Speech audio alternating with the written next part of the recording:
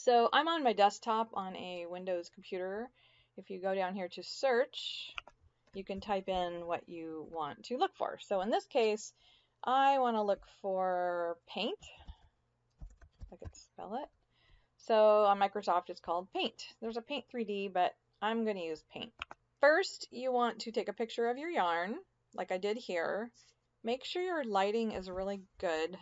You might want to do this by a window with natural light. You could do it in full sunlight, but it might wash the colors out. But the trick is to get a good, well-lit picture so that your colors in your picture are true, or as close to true as you want. You also want a picture of your pattern, either the chart or a finished project that is displayed in a way that you could easily color over it, if you get where I'm going with this. So we have Paint open, and I'm going to go find my yarn first of all. So we're going to open, I'm going to go find my yarn colors. This is really big, so I'm going to go down here in the corner, zoom out. So in this particular project, I would like to use these 4 colors.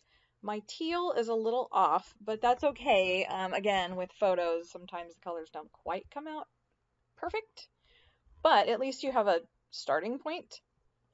So take your little color picker, it looks like an eyedrop, and let's start with brown. So let's go to a part of the brown, not the washed out part and not the really dark part, but somewhere in the middle that just shows a really good sort of middle ground, which is more close to the real color.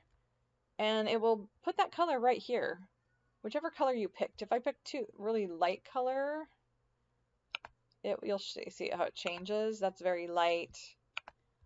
That's like a shadow. So obviously that's not what we want. We want something right in the middle that represents the basic color that we're going for. Let's go with maybe here. No, that's a little dark. You just have to pick the right pixel. It's a little light. It doesn't matter. We'll just go with what we want. That looks a little light to me. If you take your yarn and compare it to your computer, which sometimes that's not the easiest thing to do, you can kind of just see how close it is. And so what the beauty of this is, if you go here, you can fine tune that. Here is the color that the color picker picked. We could make it darker. We could make it lighter. This up and down scale is how much, I guess, gray is in it, or how washed out the color is. Not washed out, because if it's dark, it's not necessarily washed out. It's just muted. The higher up we go, the more saturated. If you look at the brown, it turns to red. And if I go down in the middle, it kind of looks brown. And then it goes to gray. So you can see how it changes. It adds more, I guess, white to the color, but it's like more of a gray. It adds grays to the color. It's not as saturated. So I think it was around here. Anyway, so we can make it darker, lighter, more saturated, less saturated. Maybe it's a little more yellow.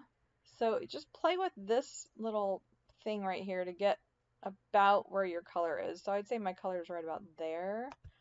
And it's probably, let's just go with that one. Okay, take a piece of paper, write down this hex number right here. So I'm going to write this down in a notepad. So this is my brown, equals A6755D. I guess I could put the hashtag sign. Okay, so we're going to do that for each color. And green. So let's minimize that. And now I'm going to close this up. Now I'm going to go to green. And my green's pretty bright, so I'm going to go with the lighter.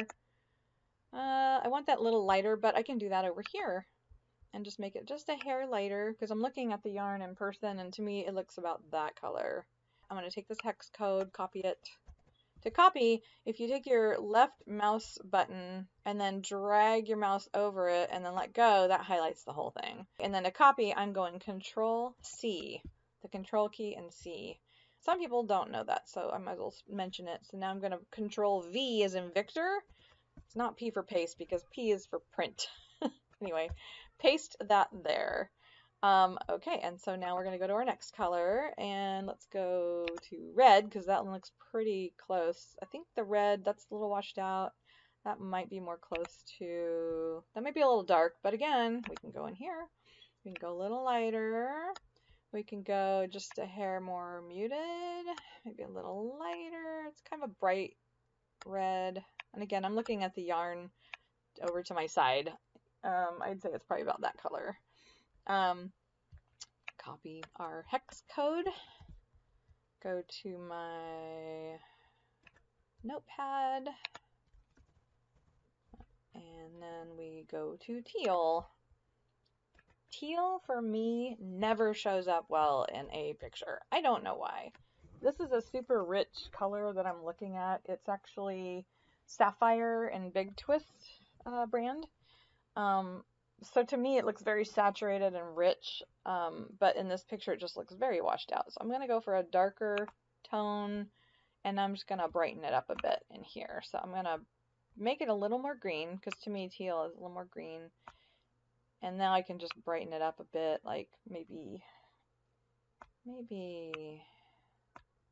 there. Okay, copy that.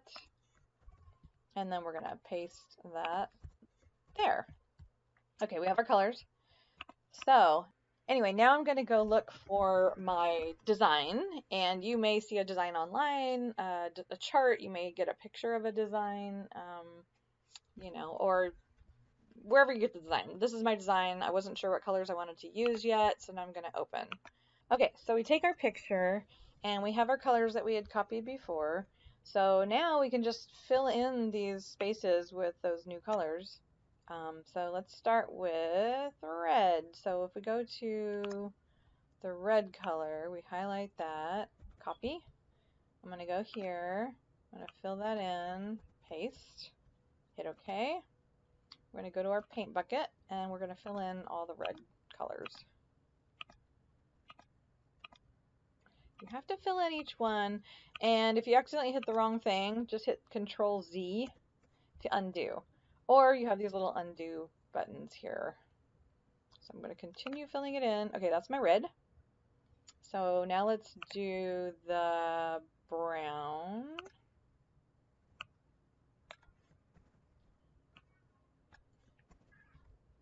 So now we have our brown selected. We're going to go to our paint bucket.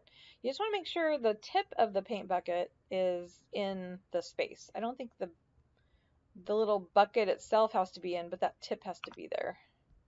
And this is just a subtle change. And you can always zoom in and out down here if you have to. So now let's do green. Let's do green. Green. Okay. Boop. Looks weird with the white background, but let's see what it looks like with the white, or the teal. Let's see what it looks like with the teal background. And this will give us a good idea if our colors, oops, I did the wrong thing. Let's go copy, and then paste, and then OK, and here. And so now we can kind of get an idea, like, do I like those colors together? Those look, yes, no, maybe. You know, maybe I have another background color. I was thinking purple, so maybe I wanted to go with this, like a plum color. Let's just pick a nice plum. And then let's try that. My bucket's already selected, so we'll try the plum color. And I'm like, you know what? Actually, it doesn't look good with the green to me, and it blends too much with the brown.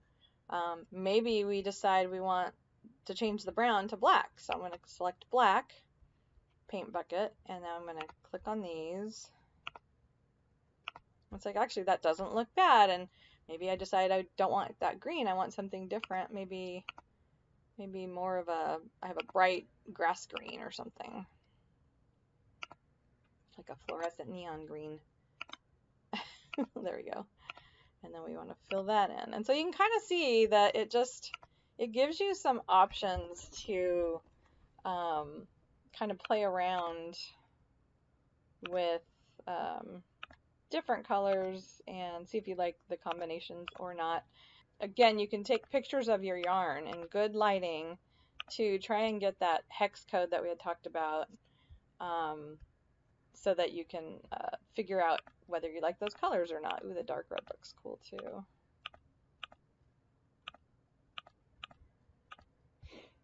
Let's go back. I don't like that, so I'm going to go undo. Undo as many times as you want. I think there may be a history of like 20 undos.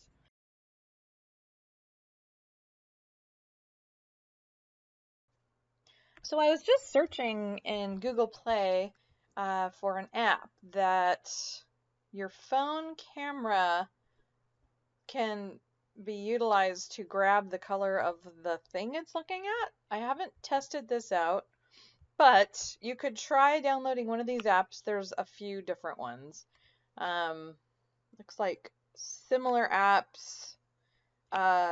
So my guess is what you do is you take your phone camera and you aim it at the thing. Probably like for this one, I'm assuming it's a paint app, but you aim it at the item that you want to get the color, and then it will give you the color code. I am not sure. I've not used this before, but this may be a way to get the hex code for the color that you want to use. Anyway, just a little extra idea there that you might try out. I'm sure there's apps out there for that. In fact, this one looks like it does give you the codes. I can't see up close, but it looks like this gives you some codes to play with. So anyway, thought I'd mention that. Anyway, that's one way you can play with color combinations to see if you like something or not. Thanks for watching this video. I hope you found it informative and it's given you more tools in your crochet toolbox. Please like and subscribe to my channel, and I will be adding more videos in the future. Thanks. Have a good day.